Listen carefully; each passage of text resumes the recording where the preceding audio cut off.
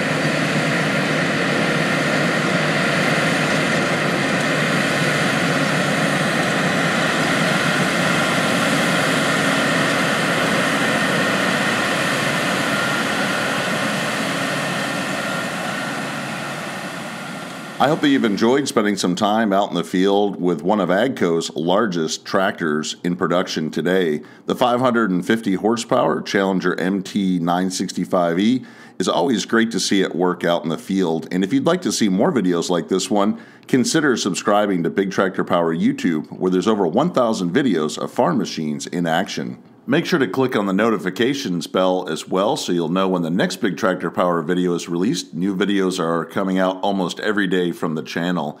If you have any questions or thoughts about this video, please leave them in the comment section below as I try to respond to every post that is made. If you would like to get a preview of what is coming up next on Big Tractor Power YouTube, make sure to check out Big Tractor Power Instagram, where I share pictures and short video clips of what is currently being filmed in the field. As always, thank you for watching.